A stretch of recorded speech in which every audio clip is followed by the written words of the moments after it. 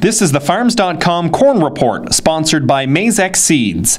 Maizex Seeds, technology you want, yield you can count on. Cain Templeman, Maizex Seeds, yield specialist for Huron and Perth County. Here at the Outdoor Farm Show in Woodstock, looking at some scouting tips of late season corn disease. We're going to talk a little bit about some scouting tricks of the trade, as well as some disease to be looking for in your fields. A lot of fields tasseled in southwestern Ontario in the last 2 to 3 weeks. A lot of application both by ground and aerial of fungicides at the VT timing. So now's a great time to get out, take a look in your field, look for effectiveness of the products that were applied, as well as maybe if you didn't apply, keeping track of what's out there. Wanted to touch a little bit about some leaf diseases we're seeing out in the field: northern corn leaf blight, common rust, and some anthracnose, which I haven't seen a lot but expect to see, as well as some other deficiencies and things to be looking at. As far as tools of the trade, right now, basically when I'm going into a field, I'm taking my knife, my hand lens, a pair of safety goggles because the canopy is so thick, and a camera on my phone, as well as something to record notes on. The big thing now is trying to get a representative sample in the field. That's not as easy as it is at knee-high corn. So basically you're going to have to pick a few points of entry, go in and try and get a representative sample in the field. The first disease I wanted to touch base on is northern corn leaf blight. We've been seeing significantly more northern corn leaf blight in the area in the last few years. Basically the inoculum starts in the residue and is splashed up on the leaves from heavy rainfalls or wet canopies, and then the secondary infection occurs within the plant. Looking at northern corn leaf blight, we see some long elliptical type lesions on an untreated plant here. Basically tan color or gray color in the middle. A telltale sign, and where your hand lens will be helpful, is with northern corn leaf blight we find black pycnidia within that lesion, so black pepper-like spots, which is a diagnostic of the disease.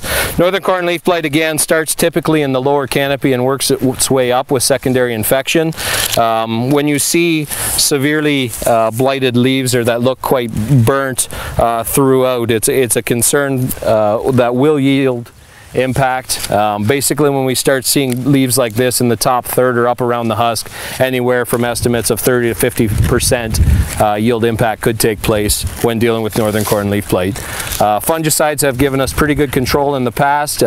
Mainly the importance there is timing and getting it down before the infection. Another disease we're seeing in the fields when scouting is common rust.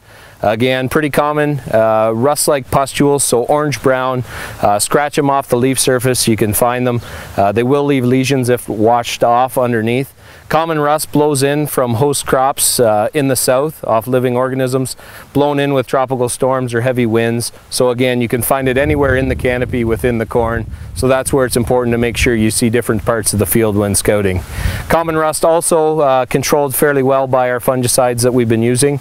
And again, the timing and importance of getting it early enough is significant in saving yield. Yield impact from common rust is less than northern corn leaf blight, however still something we want to document what varieties we're finding it in and what fields on what pressure.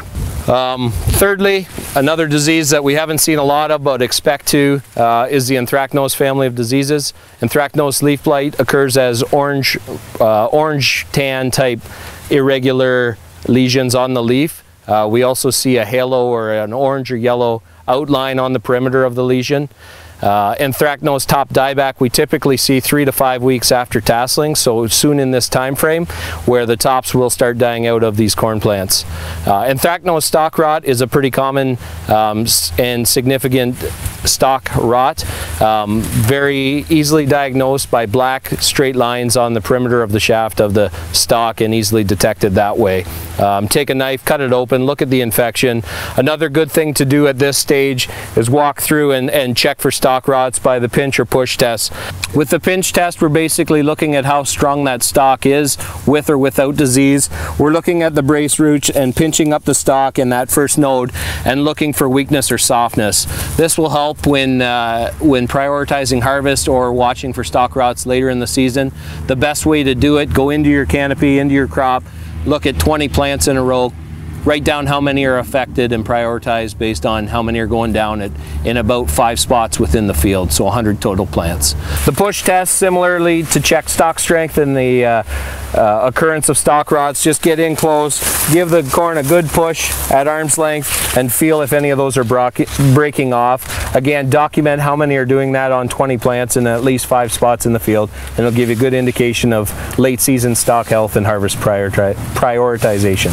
Another thing when scouting a lot of fields this time of year, we're seeing a lot of nitrogen deficiency in the plants, which is often mistaken for a leaf disease or a problem with the corn. It's not necessarily indicating that we didn't apply enough nitrogen. It could be a factor that we have some losses, or the fact that the root masses aren't big enough to properly take up enough nitrogen to survive the plant right now. Nitrogen is mobile in the plant, which is important to remember, meaning the nutrients can move up to where the plant needs it. So the stalk moves it up according and into the cob. Basically what we're looking at as far as symptomology is an inverted V burn pattern in those lower leaves. So you can see the yellowing in that V that comes to an apex at the point. These will continue to pale off and completely lose their greenness and indicate that the nitrogen has moved from the lower leaves up into the corn crop. So again, a great time to be out looking and scouting your crop, looking for late disease, looking for stalk rots, looking for harvestability problems that may come down the road, looking for how efficient maybe your fungicide application has been, if you applied one, and considering one next year. Again, this site sprayed with Preaxor, relatively clean in the canopy as we'd expect, based on the proper application of timing. This has been the Farms.com Corn Report, sponsored by Mazex Seeds. Mazex Seeds, great seed, great people. Harvest the difference with Mazex.